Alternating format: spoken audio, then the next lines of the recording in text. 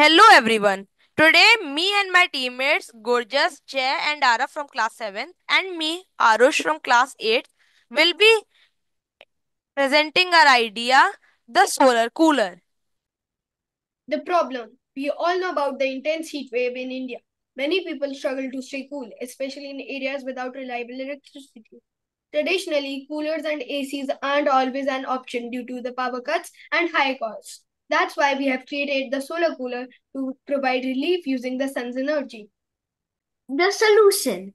The solar cooler will provide relief from heat with minimal dependence on traditional electricity sources. Its key features are it utilizes solar panels to capture sun's energy and delivers a cooling solution even in areas with unreliable power supply. Its benefits are that it's eco-friendly, runs on renewable energy, and is both sustainable and affordable. So far, we've created a detailed diagram of a solar cooler, which is aimed at providing relief from the intense heat in India. Over here, you can see we're going to be using many components. Then we also have this Tinkercad 3D model, which helps us analyze and build our project. Implementation plan. Next steps. Fine tuning design and testing cooling efficiency. Resources.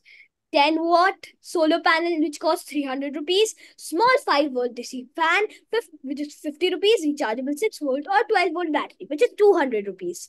Wiring and basic circuit components, which are 100 rupees, recycled frame and insulation, which is 150 rupees, and water pump and pipes, which is 100 rupees.